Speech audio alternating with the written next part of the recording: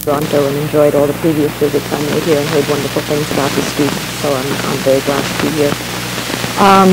I'll just say a few bureaucratic things first. There are some handouts which I would be glad to have each of you here take. They consist of a syllabus, a sheet of provocations for today, and a blank sheet. My assistant, Lucia, will come in now. And a blank sheet on which I'd appreciate your letting me know the following things, because so I will be talking to an audience that I have some idea of, and will be responsive accordingly. So let me know what your name is, your local address and telephone number, your official status if you have one at the university, your status in the course, in other words, if you're taking it for credit or auditing it, so that this paper, I'd really appreciate everyone, even unless you're just absolutely passing by for the moment, to fill out. But then, of course, just tell me what your background is in critical theory and philosophy as of the sort that I'll be talking about as relevant to the course. Also, what your general interests are, in the study of literature or philosophy, and then what your particular interests are in relation to the topics of this course, all of which could take, 3 sentences. I mean, I'm not looking for an essay, but just to get some sort of fix on the class so that when I make the assignments and also make selections from among the various ways that we could go and additional readings that I would be putting on the reading list, I'll be addressing you. Today, as mostly during these lectures, the way in which I work it is I'll come in and I'll make a presentation for about an hour, but an interruptible presentation. Sometimes you'll want to ask questions while I'm talking, and I may say, hold off on that because I'm about to get to it, or that's something later. But for the most part, it's interruptible. Then we'll have a short break for about 5 minutes, and then come back for general discussion. I can't say emphatically enough how much the course will depend upon the dynamics of the course, and the dynamicness of the course will depend upon your asking questions, making comments, raising objections. I respond to that. I can talk endlessly in response to a question that's asked, but I will always make some sort of initial presentation and also set up each week an advance notice of what it is that I'll be concentrating on for the next week. The outline that you have gives you a pretty good idea, and that will be roughly the order in which I'll be both assigning texts and discussing them. But depending upon the interest that you have in certain topics, and also as it may turn out, the interests of the group as a whole pile up, I might decide to linger on one thing rather than another and skip over something else. The course is not the delivery of a body of information, and although we'll be reading some text very closely, the course is really not close textual examination. It's rather the exploration of a set of issues. And they will operate as issues only insofar as they are issues for you. To the extent that we're all going to find ourselves in agreement on something, we'll move on until we hit conflict, until we hit difference, and that will be where it becomes interesting. The assumption is that you're coming in with difference. The assumption is going to be also that you're going to exit with difference. But I think something will happen along the way. Don't see this as precisely a conversion to or corruption to relativism, but rather perhaps a form of modification, transformation, at least effect in a direction that I will be outlining. Let me begin, while you're sort of looking at all this, by putting a few terms on the blackboard. I keep wondering about what this umbilical cord is going to do to me. I haven't had one in a long time.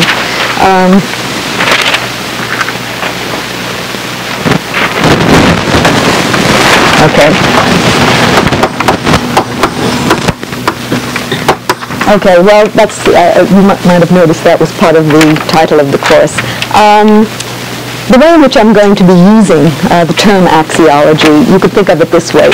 Axiology is to value and value judgment what hermeneutics is to meaning and interpretation. In a very broad sense, axiology could be thought of as simply as any general theory of, query about, set of questions raised about value, and it has that meaning in philosophy. But it also can be seen, just as hermeneutics could be thought of as just a general investigation of problems of meaning and interpretation. But it also, like hermeneutics, has come to mean the specific project of trying to ground proper conception of meaning and correct interpretation in the case of hermeneutics, and the same thing in relation to value and judgment, to arrive at a proper notion of value and to arrive at grounds or procedures or algorithms or some way of thinking about judgment so that you get the right one. And of course, it is just that notion of axiology, that second notion of axiology, that I will be questioning here. And if certain work in post-structuralism is sometimes characterized as anti-hermeneutics, that is, hermeneutics which is against the project of foundational hermeneutics, this could also be seen as, I usually call it post-axiology, that is a continued investigation of questions of value and judgment, but without the presumption that there is going to be a determinate value and a determinate set of procedures for finding out the correct judgment of something. Second word that turns up a lot, and you don't need to have it explained to you, but I want to talk about it, which is privilege. Because sometimes, I would say, well, there's this privileged meaning, this is the privileged term in this dualism, this is a privileged text, all right. Now, the objection to privilege is not to selection. Selection is going to be something that, as we will see, we do continuously. That's part of my story, is that evaluation, selection, choice, placing of things in, if you like, hierarchies, or at least in arrays of preference, is simply part of any responsive organisms, or at least human beings' continuous activity. So it's not privileging that's objected to, as opposed to what? Not caring, as opposed to thinking that everything is the same as everything else. That's certainly not what I would be proposing. When one suggests that privileging is something that you want to question, it is the selection that denies that it's a selection. It is the preference that denies that it is a preference and the act of an agent. It is the giving of priority to something, or assigning of superiority to something, with the assumption or within a set of, within a discourse that suggests that it's inevitable, that it's necessary, that it's intrinsic, that it's obvious, that it's natural, that it can be taken for granted, that it's not questionable. So it is that aspect of privileging that becomes of interest and to be questioned.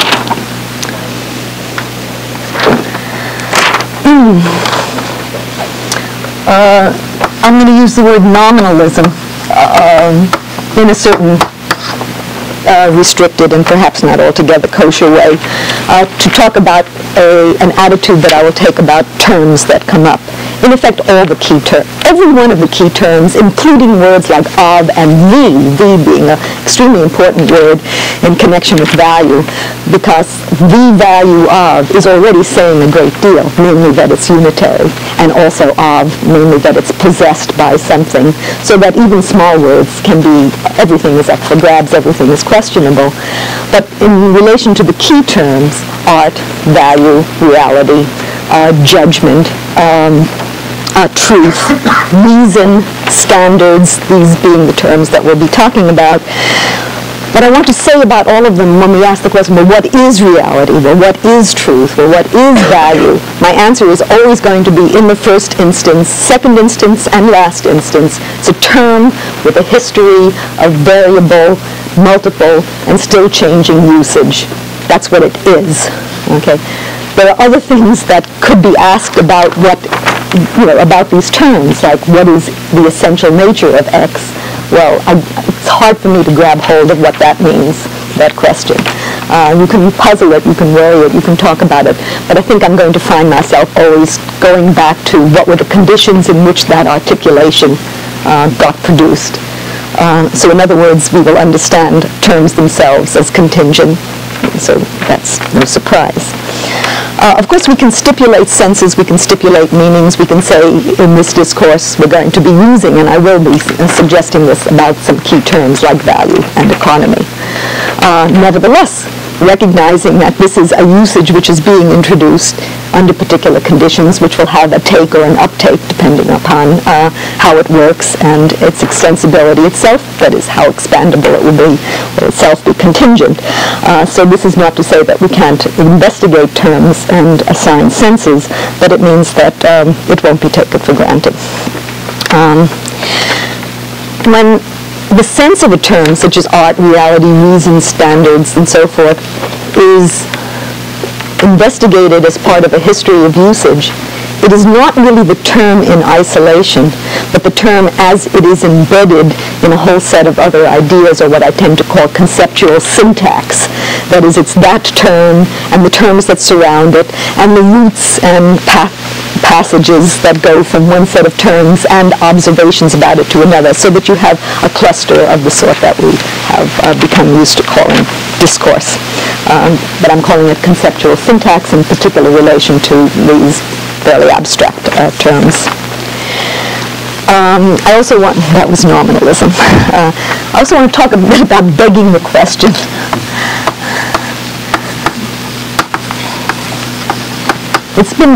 Because begging the question is one of the most recurrent and definitive moves of axiologic logic and of all arguments in this arena of debate. I think it's very important to emphasize that begging the question is not just a form of philosophical, failure of etiquette. All right? That when you have begged the question, what you have done is you have taken for granted that which is at issue. Therefore, what has come out of your mouth is nothing.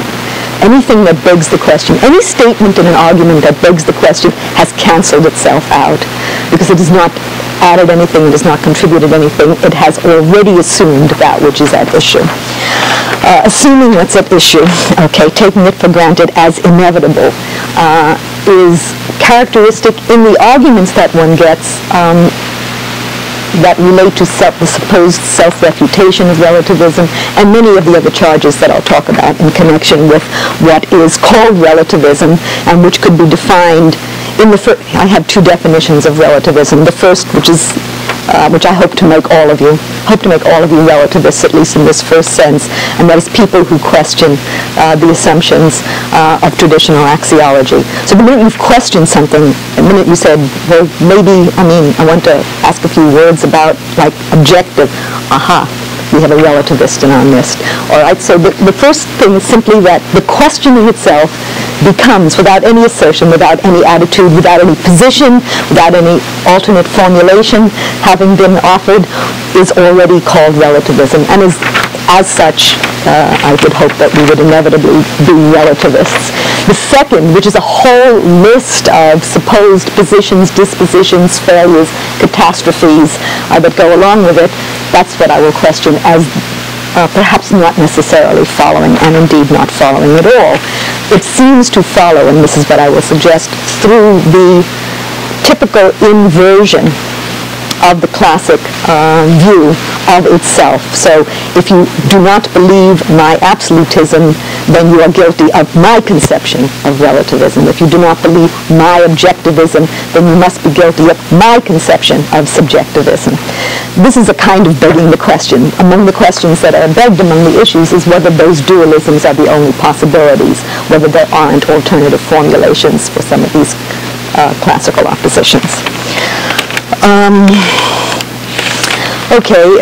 I'll say, I'll be talking about it endlessly, but just so that I have an initial take on it. By contingent, we'll say a lot of things about the word, and we'll be saying a lot about it in the book, which will be sort of, my suggestion is take a look at the book, sort of see what my line is, read the first 3 chapters, of course they're going to be relevant for the first 3 chapters I'd say right away. That will give you a sort of a menu. The 4th chapter is relevant to reading Hume and Kant, and then I will, on the syllabus, assign which chapters to sort of look at again as we're looking at particular questions that are related to sort of key to the scriptures in contingencies of value. The course is not going to be a repetition of the book. But the statements that I made there are going to be ones that I'll refer to, and sometimes amplifying them is as good a structure as any for bringing some of those issues out. But particularly, you probably want to look at the last chapter, because the last chapter basically consists of all the questions that I have received about the various alternative formulations that I've offered over the past 10 or 15 years from various audiences, students, colleagues, and others. And there may be a number of them the questions that you'd want to ask. So, do I refute myself? Will the world fall to pieces? Is it true that anything goes? Am I incapable of political action? These may be the things that occur to you. So at least I have a word or two to say about them. Those words themselves may not necessarily put to an end your questioning, but at least it will give you some line to follow. Anyway, the simplest way to think of contingent in the sense that I'm using it is conditional. Contingent in the sense of conditional as opposed to autonomous. Conditional meaning dependent on other things. I usually say variables, meaning dependent on things that themselves vary. That's what it means. I also say emergent. By emergent, what I mean is that there are conditions that vary and that are not altogether predictable. And that combination puts us in a certain relationship to all phenomena that are contingent. And the question would then be, which ones aren't? And I'm not sure that there are any that aren't. Though there may be certain conditions that are very stable and that change very slowly and that are very widespread. So this already introduces a kind of structure that I'm going to return to over and over again, which is more or less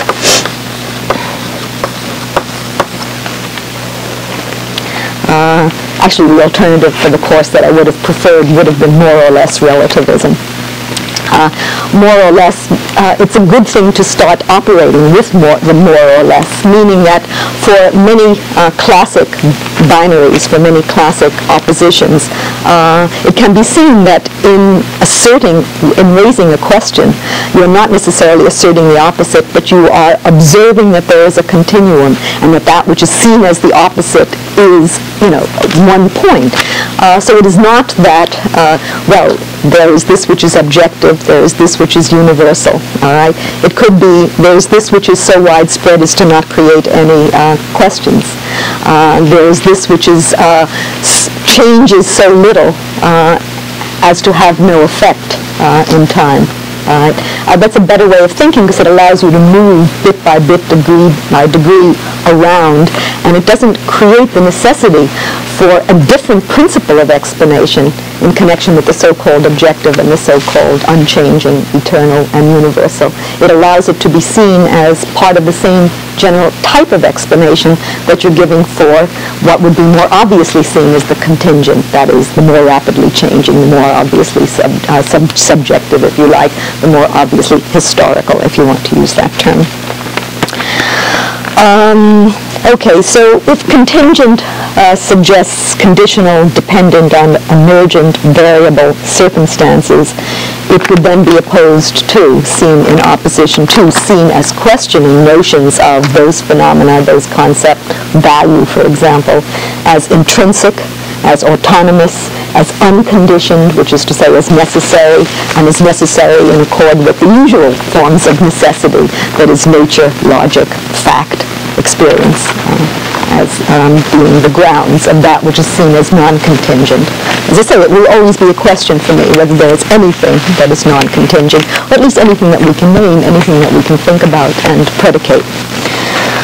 Another word that will occur, and here I do want to give a very specific definition and say that when I use the word economy, I will always be using it, except when I'm saying otherwise, in the sense of a system of apportionment and circulation of goods of any kind has to be added.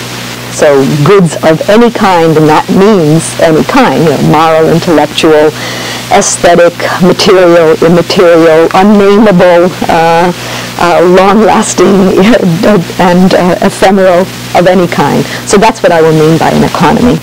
And so when I say that value is neither intrinsic to an object nor the projection of a subject, but the product of the dynamics of an economy. Okay? It's the word economy in that sense, rather than in one of its senses, which is political economy or market economy, which is one of the systems of apportionment and circulation of goods. But I want to use the term always in this very broad sense, and possibly narrowable. And then, of course, the word good and goods, which we can meditate about a great deal, but which I will just put this out for the moment, because I'll be talking a little bit more in a few minutes about the scope of the course, so I want you to hear how I'll be using these terms as I track them by.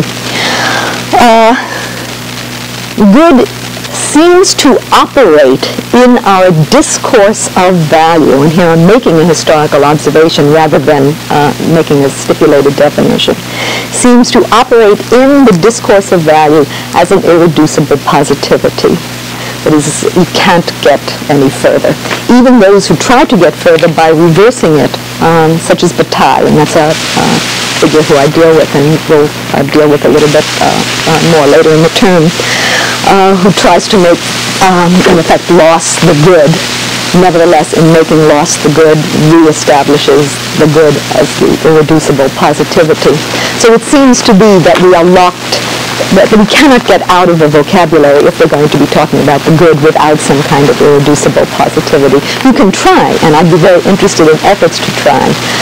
And I'm certainly not saying that it is in the nature of things that you can.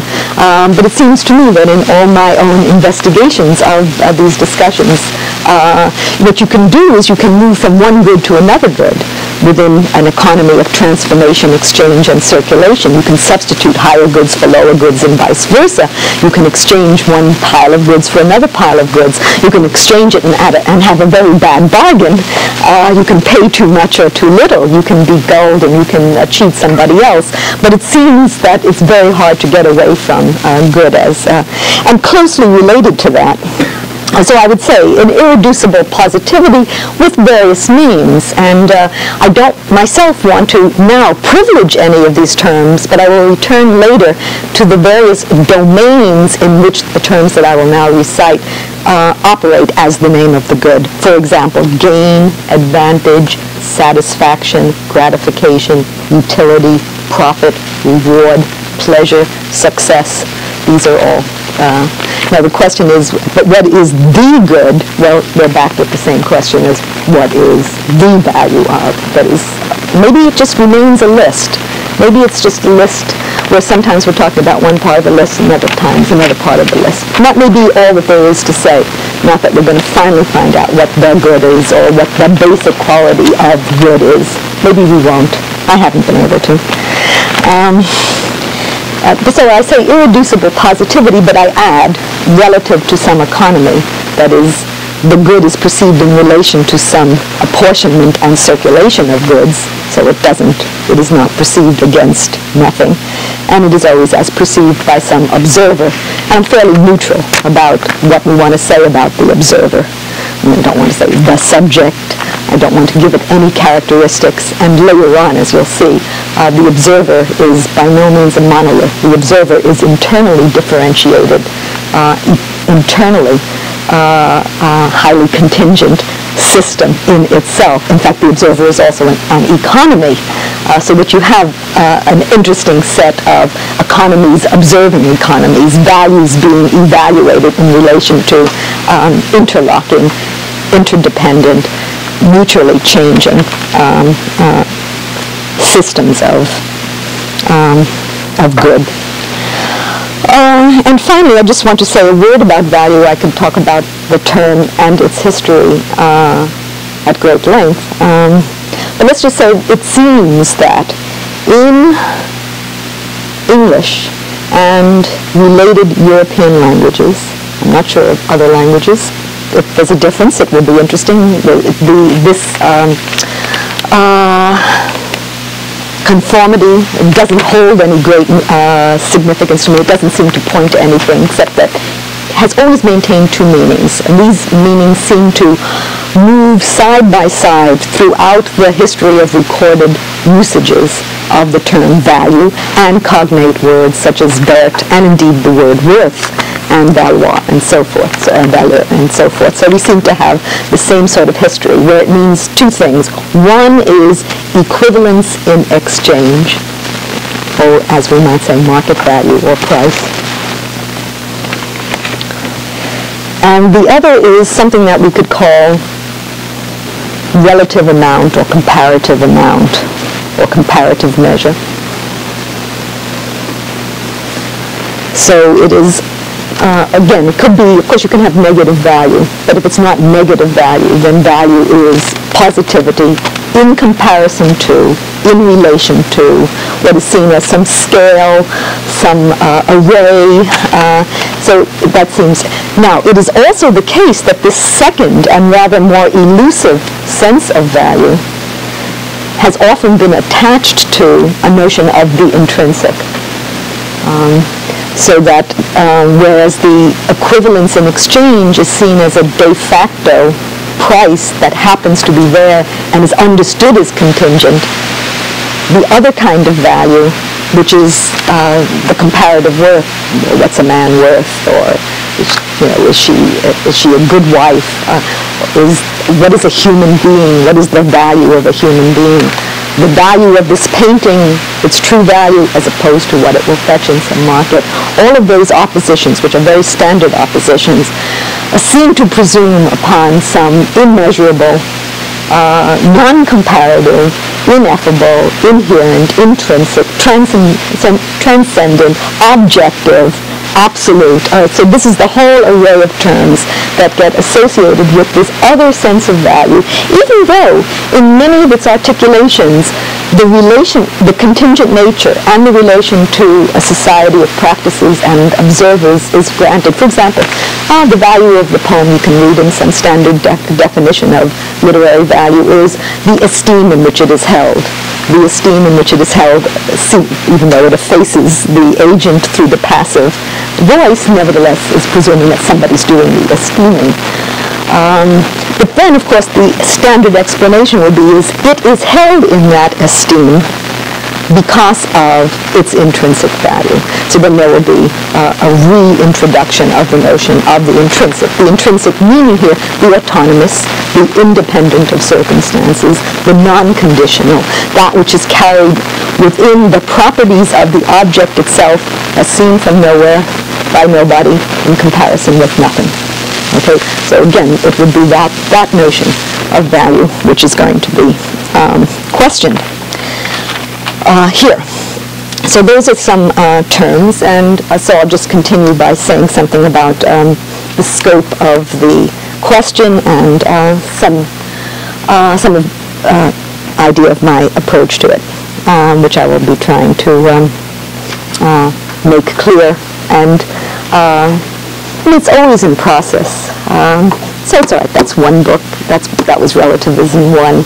Up to Relativism 2, for all I know, is going to have an altogether different shape when it's Relativism 3. And even if I don't live so long, there's all of you. You're going to be going different places. You will have passed, whatever else happens to you, you will have passed through this class if you stay, all right? So something more is going to happen, which means that all of these formulations are, if not really up for grabs, I'm going to hold on to some of them. I've worked hard for them. Nevertheless, they're there to be discussed, to be questioned, to be sharpened, or indeed loosened, if that's the direction that they have to go in. In any case, we are all, and the word we is always going to be subject to some scrutiny. I mean, even as I look around this room, and I hardly know you yet, I can already see forms of diversity which are going to become very, very sort of comically apparent as we encounter uses, invocations of this we, what we all know, what we feel when we read a poem, what we have always understood about. And you say, wait a second, maybe you but not me, or maybe you and me but not him, or maybe you, me, and him but not her. I mean, so this is going to be, which is not to say that we is impossible, but it does mean that we is always a population which could be specified because it can't be taken for granted, except when it is taken for granted. When nobody raises the question, we can go trotting along saying we without giving each other any grief over it. But it's always possible to say, I mean, who? You mean you and who else? Like me? Maybe not me. Maybe not even you. Sometimes that we. Anyway, we seem to be the heirs of a conceptual tradition, the one that I've just been talking about,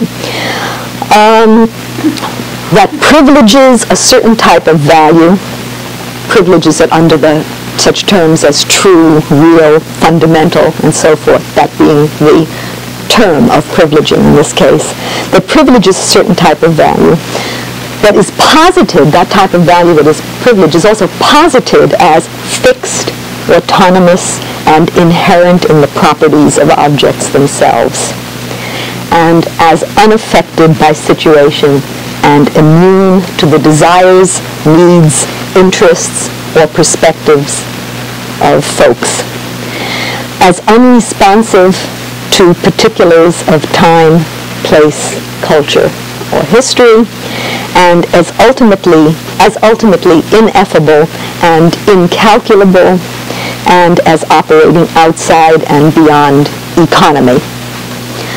So that seems to be as I say, the sense of value. There's at least one of the senses that can be seen to operate since the first recorded usages. Classic and contemporary critical theory and all discourses of value in other humanistic disciplines, including aesthetics, ethics, epistemology, philosophy of science, and political theory, all of which we will be looking at in some ways this term, all of them are dominated by this conception. All of the humanistic disciplines are dominated by this conception of value, which indeed, I suggest, is what marks them as humanistic disciplines. That is, it's precisely that conception of value and the conceptual syntax that goes along with it, which is the definitive mark of the humanistic disciplines. And that conception is also central to the project of axiology in the sense that I defined it before. That is the effort to ground the privileged status of particular normative claims or practices on nature, logic, fact, history, reality, or some other foundation that is itself seen as objective, timeless, unconditional, necessarily determinate, universal, and universally binding. These being, as a matter of fact, part of the objectives. You might say that a good deal of classic philosophy and contemporary philosophy, insofar as it is still classic philosophy, is keeping the world safe from relativism, if relativism is simply seen the questioning of precisely that array of conceptions. The axiological project is classic and chronic, and so also are the charges of self-refutation and related specters, moral and political paralysis, collapse of standards, the corruption of taste, the decline of culture, chaos, nihilism, barbarism, and so forth, that are always evoked by the questioning of its defining goals and characteristic moves and fundamental assumptions. Okay, so what I'm saying is that axiology is classic, it's chronic, which means that it's been there a long time, it continues to be there, and also classic and chronic, certainly the self-refutation is as old as Plato and Protagoras, is repeated. I got a letter from Lynn Cheney, is the head of the National Endowment for the Humanities in the States. And we've had many exchanges, and to the point where we're actually friends. I said, oh, well, Lynn, yes, well, what is it now? So, well, Barbara, I mean, I've been reading that you were relatives. What I don't understand is how you can assert relativism, because if you assert relativism, then you are refuting yourself. I said, oh, okay, fine. Thanks very much for letting me know that, Lynn. So it's absolutely automatic. You say one thing, you push the button, someone's going to give you the self-refutation argument. The self-refutation argument sometimes is right, but it's not always right. That is, it is not always a revelation of the impossibility of certain kinds of formulations which are not classical formulations. And I will try to produce some here and also tell you how to handle your friends who will give you self-refutationism, pretty soon. Okay.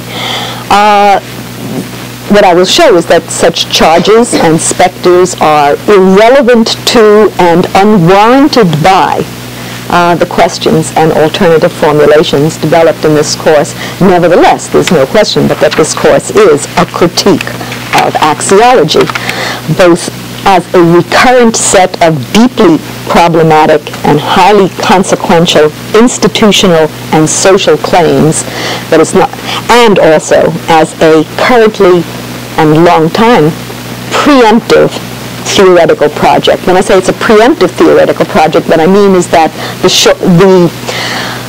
development of axiology in the sense of the attempt to ground correct judgment preempts other ways of understanding the operation of the normative, the operation of standards, the nature of evaluative language, the relation among various forms of value in many domains. So there are a lot of other things that could be studied, and I hope you would study them, and I see them myself more and more being studied in a, let's call it post-axiological examination of value in the domains that I've talked about, such as philosophy of science, epistemology, ethics, aesthetics, which barely exists now as a field under that name, but certainly in cultural studies, and we'll be looking at some works in those fields. So there are many, many things to be said, you might say, in the arena, on the site that has been occupied by axiology. So at the least you say, give us some room. There are some other things that could be done instead of going around this particular circle another set of times. But the seminar and the readings that we'll be doing in Bourdieu and Leclos and Mouffe. By the way, Chantal Mouffe is going to be giving a talk at what time? Does anyone hear the time? On Monday in political science, sponsored by Political Science. It would be a good idea to listen to her because we're going to be reading Hegemony and Socialist Strategy later in the term and get an idea, which is going to be talking about citizenship. The book, Hegemony and Socialist Strategy, is by Ernesto Leclos and Chantal Mouffe. It's a very provocative example of a post-Marxist political theory, and distinctively post-axiological in that it begins to operate with that set of what seem to be the moves that are replacing the objective, the absolute, the foundational, the established, the authentic, seems to be terms like contingent, practice, network, local. So we seem to be getting an alternative cluster of terms and perhaps, in effect, alternative models that are convergent in some ways themselves for social and cultural theory. So what I want to say is that in addition to being a critique of the axiological tradition, I see the course as also an introduction to various forms of post-axiological structure, which are not merely post-axiological and sort of like clear this away and now we'll put this, but the very process of the clearing away has turned out to be a productive process. It was not just a swipe of the hand. It was not just let's get rid, but it was not so easy to get rid. And indeed, one never comes on the scene, I don't think, saying, let us get rid. What happens is one comes on the scene already saying, it's not working, it hurts my head, it's not comfortable, but what about this? And in the very process of articulating that state of discomfort, of and it doesn't work in a number of ways, and at least two, which we can always remember, is it doesn't work theoretically, it makes your head feel bad, and it doesn't work practically, that is institutionally, socially, politically, to do the things that you want to do, some of you, some of us. Nothing that I say can move us, however, toward a convergence on finally the next and perhaps ultimately proper way, because to the extent, and this is going to be a song that I will sing repeatedly, especially in connection with political theory, and indeed here I would have some quarrels with Leclos and Mouffe, who I think, for all the attention to the local and the differential, still are for understandable reasons, afraid of relativism and too much pluralism, nevertheless want to see an ultimate convergence, whereas I don't. I neither want to see it nor do I see it. So I think that there will have to be differences among us insofar as the problems with axiologic logic, what I call axiologic logic, are problems in their social and political application, and we have different goals, all of us, because we're different, and some of those goals may be not merely quite diverse, but in considerable conflict with one another. And those conflicts, I would suggest, are not going to be resolved by our understanding or reformulation of axiology. Indeed, one of the points that I would make is that that's never the place where they are resolved anyway, and never that the axiological argument, you might say, is one of the moves that is made in a political, social, institutional, rhetorical playing out of difference, as if that was where the points were to be won. Some points are won there, but never decisively, because the energy is always going to come from the actual position of the agents in a world of circumstance with things to lose and gain. And the argument is not going to be the only thing to be lost or won. And indeed, the losing and the winning of the argument very often depends in reverse on who it is who's winning in other ways, for example, institutionally. I think that one of the things that I will be suggesting when we read Hume and Kant on this question is I think one can see the circularity of the arguments, the key arguments, that is the key axiological arguments, certainly not everything that's said, but the key axiological moves in the Standard of Taste, which I'll ask you to read for next time, and in the Critique of Judgment, particularly the Analytic of the Beautiful of Kant, that we can now see without too much difficulty that there are key moves that beg the question, and in effect cancel out the major claims. The question then becomes, how is it that they were so persuasive? That is, have we suddenly sharpened cortexes so that we can see a logic where, for 200, 250 years, two of the finest minds, have produced, in the face of the earth, were both produced this illogical logic and were applauded for having produced it? Why is it that it now seems absolutely, almost transparently, but wait a second, what have you done here? You can't do that, or you forgot this, or you made this leap. This is just, you can't do this. So what has made the difference? As I say, it's not that the heads have gotten sharper. It's that the use that has been made of those arguments is no longer the use that we want to make. In other words, we want to make a different argument. Or again, I have to say, some of us, you see, this we will have to go back and forth, because for many of these issues, I am myself, at least by my own history, aware of more divergence than on other of them.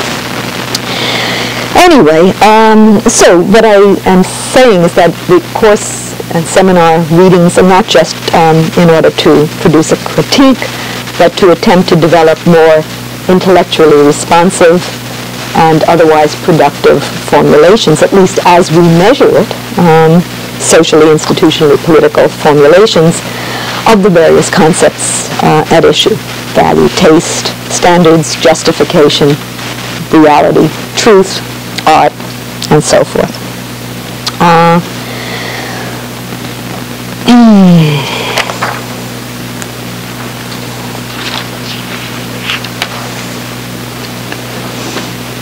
The system of concepts that I'll be presenting here as an alternative to classic value theory is developed in the first instance in the book Contingencies of Value through detailed reconceptualizations of the notions of value and evaluation themselves.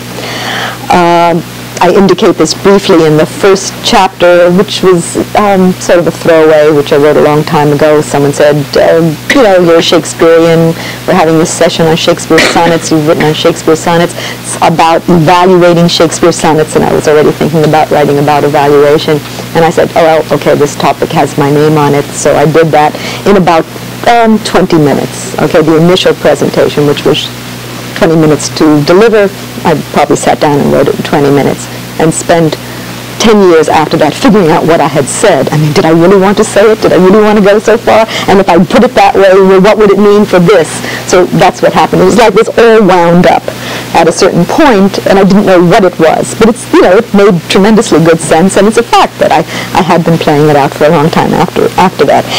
Anyway, briefly indicated in the first chapter, and explored later in the book in relation to a variety of value-centered issues in other domains, as I said, ethics, epistemology, critical theory, and philosophy of language, as well as literary criticism and ethics and aesthetics. The initial and most crucial of the alternative perspectives that I want to propose is a pointedly non-dualistic, and in the sense that I gave you before, nominalistic account of the idea of value. The sheet that I've handed out contains at least some of the familiar oppositions. I'll just have you glance at the shape of the sheet. When we come back after the break, I'll ask you to look at it more and raise questions about it. But the shape of it is, it is said, in effect, it is said that we must distinguish between the truly, genuinely, whatever it is, or true, genuine art, and so forth, and mere entertainment. Real aesthetic value as opposed to mere market value.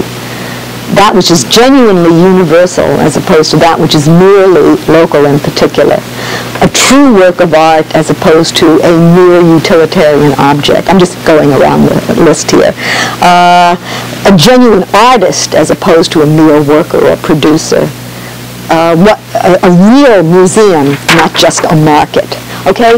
And I end by saying, must we, can we? I mean, if it is said we must distinguish between, and if maintaining that distinction is, you might say, both the heart of the humanistic enterprise, which I will associate later on with the temple as opposed to the market, okay, and associate the market with the place where value is mixed, mingled, transformed, and exchanged, as opposed to the temple, which consists of both keeping the market, if it can, out of the temple, and also maintaining the absolute borders, the absolute boundaries around all forms of value, especially the intrinsic from the marketable. Okay, then the question is, must we and can we? Must we in the sense of what will happen if we don't? That is, what hangs on it, this distinction?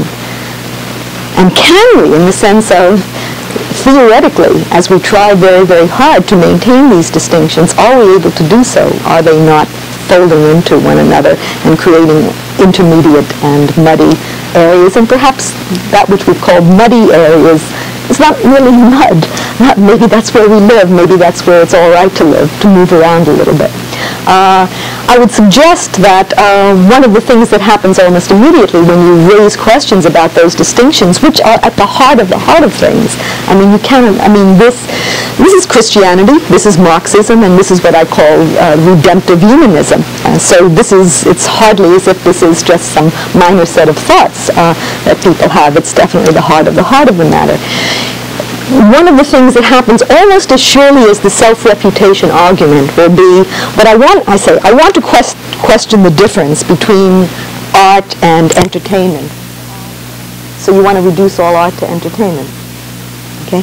I want to question the difference, all right, between statements of fact and judgment. So you're saying that all statements of facts are just matters of opinion. You understand, when you question the traditional opposition and the privileged term, you are seen as reducing everything to one, namely the demoted term. Now, it's just an amazingly automatic move, and I see it happening over and over. I said, no, I didn't say that. All I said is I want to question this distinction. I want to question how it operates, whether we need it, whether there might be some other way of arranging these terms. But it's as if there's an automatism that seems to be built into the nature of the distinction, which is that everything hangs on it, and that the only alternative to maintaining the distinction is to have everything the demoted term. Well, since it is indeed 3 minutes after 2, and I usually like to take a break, give your ears and my throat a break. So not more than 7 minutes, and then we'll come back and continue more about what I'm up to and what questions you might have.